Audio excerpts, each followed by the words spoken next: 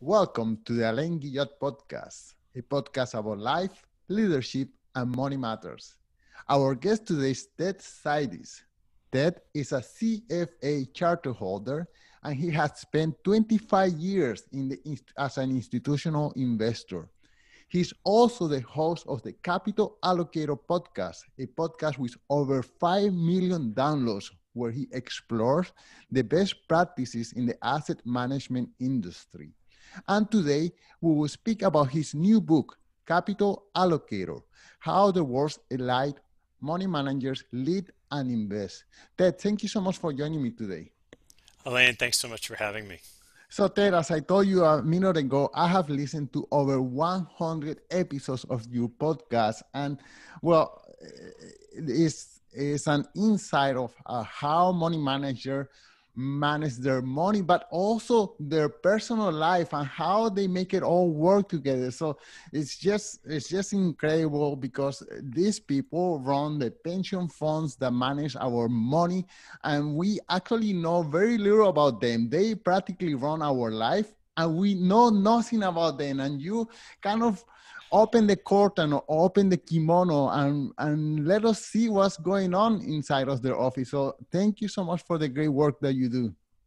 Thank you. Thank you very much. So Ted, you go in your book on how the idea to start your podcast came about. Could you share that with the listeners? Sure. It was one of the first, if not the first thing I had done in my professional career that had no objective to it. I had left the world of institutional investing in 2015, and I was thinking about different things to do next. And I'd have consulting projects and a bunch of different things came up. And along the way, I just thought it would be fun to run around and talk to some of my old friends and see what they were up to and see if I could get them to record it. And this medium had just sort of started taking off. So I just started it as just a use of my time. I thought it would be a productive use of my time. And one by one, it just kept going, and the audience started growing, and I kept going. And a couple of years later, it was pretty clear that it had become the largest use of my time. And so I've built a whole series of small businesses around it, so I could keep doing it because it's a tremendous amount of fun. Okay, so you started doing it by phone. You started doing it on a weekly basis, I assume? Yeah. And how do you start picking up your guests out of your professional life? You probably told yourself, "Oh, it would be nice to talk to this guy," and then the other one. And is that how it went? That is how it started. I think of the first 50 guests, maybe 45 or 46 were people I had known and was friends with from my career. And I knew they were very interesting and not often in public. And then the rest of it evolved very much in the same way when you're managing a portfolio investing in managers, which is ideas come to you. It might be ideas about markets, it might be certain people, and you just sort of go where you think there's something to learn and something interesting to talk about. So it's really been that type of exploration over the last 4 years. The hardest aspect of it for me is to describe to other people who's coming on the show and why, because there's not a rigorous process to it. Sometimes it's someone makes an interesting referral and I talk to them and I say, wow, I'd love to learn more about what they're doing. What a great format to do it. Other times it's a little bit topical based on what I sense people are particularly interested in and want to learn about. And so I'll, source a few people to talk to in different spaces. So there's no real pattern to it. It's just wanting to continue to compound great relationships and knowledge. Well, the majority of podcast listeners, they probably are under the impression that to produce a podcast, all you have to do is grab a microphone and have a conversation with someone. But you and I know that there is a lot of work involved in that. And in fact, there's so much work involved in podcasting that most podcasters fade. There's a term called pod fade, which means people just after, I don't know, maybe I think the line is after 50 podcasts, if they are not getting rich or they are not famous, they just they just decide, well, this is not for me. So order to ask you what kept you going. At one moment, did you realize that this is something that you will be doing for a long time? It took a while. I didn't have a problem finding people to talk to, but it was always alongside of other things I was doing to, say, put food on the table. And I never knew how long it would go because of that. Sometimes I felt like it was taking too much of my time and I wanted to slow down the cadence. Other times I'd have so many people I wanted to talk to that I wondered if I needed to speed up. But it wasn't until about 3 years in when the largest project I had been working on ended, and I wasn't sure exactly what would happen next, that it was clear that because of the audience was drawing in advertisers, and I had people reaching out to me to advertise on the show, and it was very easy for me to understand why they wanted to advertise. So it was about I started the show in 2017, and I would say it was in early 2020 when that was the first time I said, okay, this will become the kind of the hub of a hub and spoke of activities that I'm working on and been, growing it since. Well, and do you do anything to promote your podcast other than creating great material? I mean, I assume some of your guests share with their network, but is that mostly how you have grown your podcast? So far, that's been it. It may change going forward, but the way I describe it is I promote it on LinkedIn and Twitter and my accounts. But when I started the podcast, I didn't do anything on LinkedIn and Twitter. So I'm not sure if people got to LinkedIn and Twitter because of the podcast or they got to the podcast because of LinkedIn and Twitter, but it was all together. No paid promotion or anything. I just would share what I was doing in those formats, and then found different ways to share the content. But there's been up until now, we haven't really looked at it as a business with any attempt to say, if this is a business, how would we monetize it? But now, for the first time, we're thinking about some of those things. It's really fun to think about. Wow, great. Okay, let's talk for a minute about your professional career. You spent 25 years as an institutional investor. What exactly were you doing, and what is it that guides you towards investment? Is this something that you have always loved to do, or do you get that by happenstance? Yeah. Well, I would say I was curious about it when I came out of college, but I didn't know anything. I didn't really even know what a stock was. And I was very fortunate that my first job out of college, I went and worked at the Yale University Endowment with David Swenson, who just, sadly passed away last week. And he stirred a passion, not only for investing, but for investing in people, which is really the style that he pursued, investing in managers. So I spent 5 years working at Yale with David, and that's where I really learned and grew a passion for investing. And then after I left, I went to business school from there, and I thought I wanted to participate more directly in the markets. And I had a few different work experiences in public equity and private equity, trying to find my footing in that. And I just didn't quite find it, so I went back to the manager selection side of things and formed a partnership with someone else back in 2001 and launched a fund in 2002 that I ran for 14 years until I decided to leave and try to figure out what would come next. And here we are. Okay, so you are an advocate for active asset management, and I love myself active asset management. I love buying my stocks and doing the research and doing some hedging, but I find it frustrating since the government gets involved in the market so much. I have find myself, I do some hedging to prepare against a downturn here and there, and then the government comes in and throws a huge amount of capital, and my whole hedging strategy goes down the tube. So I wonder what's the position of active asset management, having the government as a playmate in that field. Well, it's harder. Active management, the pursuit of active management doesn't really start at that level. It starts at the level of trying to pursue opportunities and inefficiencies and trying to add value over and above what anybody can access, quite easily through index funds or ETFs or whatever the case may be.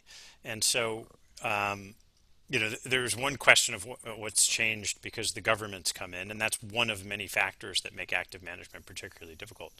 But the pursuit of active management, there are many, many people trying to do it, and not many win. Maybe half win, Right. half lose, maybe a little bit less than half win. And so the pursuit that I was engaged in was trying to figure out who were the ones that were more likely to win. It wasn't about how do we respond to what the Fed's doing. And that has much more to do with structure and strategy and team. And then, like anything else in investing, going through many, many repetitions to start to calibrate the universe and understand, okay, Elaine, where do you sit as an individual behind a microphone compared to the thousand other people pursuing the same types of strategy? Where are your competitive advantages? Where are their competitive advantages? And then trying to partner with the best among them. Okay, wow. Yes, I found it frustrating many times. I would do bets, and then here will come the Feds in the US or the European Central Bank as well, just destroying my whole. So in most part, I have given up and I have become an index investor as well. Uh, okay, so let's go back to your podcast. So you have interviewed over 150 individuals, well, that you portray in the book. Can you share, I don't know, one or two stories that you want to highlight from the book? Sure. Well, the book's broken down into three parts. There's a part that I call the toolkits, a second part, investment frameworks, and the third, nuggets of wisdom. And the genesis of the book comes from this premise, much Elaine, like you said, with the Fed coming in, interest rates very low, stock market multiples very high. If investors want to go into the marketplace and just own these index assets that are easy to do, it sure doesn't look like they'll be generating the kinds of returns that will meet their spending needs. And then, that is an individual or an endowment or a pension fund. They all have either clearly articulated or less well articulated investment and spending needs. And so the first part of the book recognizes that and says, okay, if in fact your margin of safety over what you need to achieve for spending is much more narrow than it was, what else can you do to add value? What else can you do to make sure that your team that you're managing money with goes about that pursuit in the most efficient way possible? And there are a bunch of lessons that I learned from interviewing people that are investing lessons, but they're not investing disciplines. So things like the art of interviewing, because many people go out, they interview management teams, or in my world, they're interviewing money managers. Well, how do you do that effectively? The decision-making process, which in the past, in the distant past in my career, there wasn't a lot of information about behavioral finance, and then there was a whole world of information about behavioral finance. In the last few years, there's a lot more about decision-making science. How do you take the problems that befell all of us because of the way our brains are wired in making decisions and make better decisions? And then things like leadership and management, because many of these people run organizations that are making investment decisions. Well, how do you lead better and how do you manage people effectively? So those are all things that are incredibly important to ultimately getting at investment outcomes.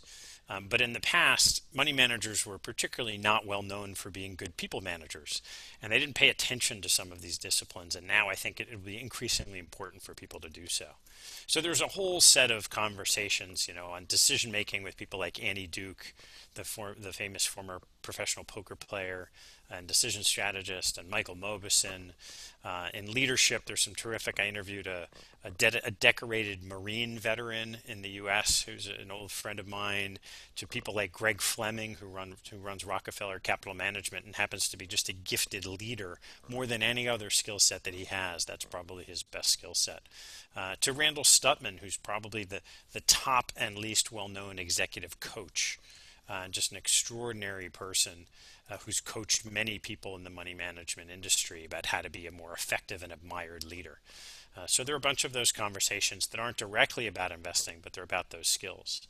Okay, so in that vein, what have you learned about how to interview effectively? You have been doing it as a money manager, and I mean, as an asset allocator, and now as a podcaster. So let's say, what are some lessons that you could share with someone who interviews people regularly, or like me, who has a podcast and interview people regularly? Yeah. Well, I think there's a framework you can think about how to make that process better. So it starts with what's the purpose of the interview. And it's often surprising that if you really get to the authentic purpose of an interview, that people don't always get that right. So one great example is in my role as an allocator to money managers, you would think that the purpose of the interview is to go and learn as much as you can about the manager. But there are lots of allocators who subconsciously think the purpose of the interview is for them to sound smart. Mm. Now, those two things take on a very different application if you're imagining, if I think it's my purpose is to sound smart, I will have a different interaction with that manager than I will if I'm trying to learn. So that's just one example, setting the purpose of the interview. There's some things that go into the setting that you're in. Right? If the purpose is to learn, how do you want to be in a conference room where you're across the table from someone and that's kind of a confrontational setting, or you're better off wandering through the woods with someone and having an open conversation, right? So you can imagine different opportunities to figure out who's sitting around the table. Is it a round table, a square table? Are you in an office? Are you outside an office? And then you get into the whole process of listening. And what I found from both from interviews and some life experience, that whether you're talking about hostage negotiation or business negotiations or couples relationship therapy, they all have the same principles, the same core principles of what active listening means. And so I walk through those in the book and just describe, if you want to listen actively, how do you do it? And then at the end of it is a feedback loop, which is most of the time we have interviews, we go and we think about what happened in the interview. Was it a good, did I like the money manager? Do I think that's a company I want to invest with? We don't often step back and say, how did I perform as an interviewer? And how can I get better as an interviewer? So all of those things. And then there are a few little smaller kind of nuggets and lessons that I kind of picked up along the way that are in that chapter as well. How do you find the critique that interviewers are oftentimes looking for a reflection of themselves? Someone who goes to the same kind of school, someone who has similar cultural background, et cetera, and sometimes the process of interviewing is hampers diversity, let's say, in our workspace. Yeah. Well, it may or may not matter, right? It depends right up front to what's the purpose of that interview. So there's a question of are you trying to create some type of diversity of the conversation in that interview, or you can move that over to the decision making process where we know from the science that having cognitive diversity in decision making processes is a more effective process in getting to a good decision than just trying to do it on your own or having people around the table that are exactly like you. So, it really depends on what you're trying to accomplish and whether that, is something that makes a big difference or not. Okay, and in the topic of leadership, what are one or two nuggets of wisdom that you could share with our listeners that you Sure. have learned? Well, the most important feature of leadership is setting a vision, Mm. and really understanding at the highest level what are you trying to accomplish. And people do that often through it might be a vision statement, or a statement of values is also part of that. So just to give you an example, we created that for Capital Allocators. And we said the vision of Capital Allocators is to learn, share, and implement the process of elite investors. And the way we were going to do that was through what we call compounding knowledge and relationships. And so one of the guys on my team this morning, we were talking about a particular business opportunity. And he said, well, if we do it this way, we can learn this and we can share that. And that sounds like it's pretty consistent with what we're trying to do. And I said, yeah, that's great. Is this a compounding relationship or is it a transactional relationship? He said, well, it's a little bit transactional. I said, okay, then we have to think about that. Is that what we're trying to do? So it filters from everything for how you're spending your time to how you behave. So that's the first big piece, is that vision and a statement of vision and values. The next is standards, which is if you take those values, a lot of people have value statements on their wall. They're only effective if the leader meets them. So the leader has to not just say this is what we believe, they have to act that way, because it's their actions much more than the words that will allow people to follow. And then from that you go into a layer of communication, which is this constant reiteration of what that vision is and that constant practice of the values in the day-to-day activities. And then you can go on from there. But those are some of the key principles that you'll find. This is not, like, I did not write a chapter that was the definitive guide of leadership. But if you read lots of leadership books, you do get to a very similar framework of how successful leaders operate. Okay. Well, one more question. In the topic of investing, you live in a bubble that all you eat, breathe, and sleep investing. You are always up to date with what's going on in the investing world. But most North Americans are not like that. In fact, most North Americans are oblivious. They hardly know how the stock market works. And I think you're doing a great job via your podcast, sharing your knowledge. But what are some other ways that we could entice more Americans to become more interested on what's going on in the world of finance, how their money works, how they're going to plan for their retirement, and just to have a vague knowledge of the financial structures that govern their life. Yeah. Well, I would start by saying the good news is that although the press will often have very high profile stories of how terrible people are in this world, Mm. what I have hoped to share on the podcast is there are a lot of very talented, very smart, very hardworking people that are working towards bettering people's retirements and increasing the opportunities in education and hospitals and all kinds of things. So the good news is it's not so important for everybody to know everything. There are lots of ways, and increasingly people finding ways to get people up the financial literacy curve. I think where, just because of the nature of my career, that's not really the place. Like, I would not call my podcast Investing 101 at all. There's a lot of lingo. There's a lot of kind of sophistication that goes into the conversations. And I'm not even sure, I don't think I'm the best person to ask about where should someone go if they want to just start at the beginning. For me, it was a full education in the CFA program that you mentioned, which is a tremendous funding block, building block and body of knowledge. But that's 3 years worth of coursework. So it's not for everybody. Yeah, just to let you know, I failed the level one CFA exam twice, and then I gave up. Well, Ted, this is a fascinating conversation. I wonder if you could tell us one more time the title of your book and where can people find the podcast? Sure. Thanks, Elaine. So everything is under the name Capital Allocators. We have a website, capitalallocators.com. The book is called Capital Allocators and is available on Amazon. The podcast is called Capital Allocators and is available, on any mobile device. Well, Ted, thank you so much for your time. Thank you, Elaine.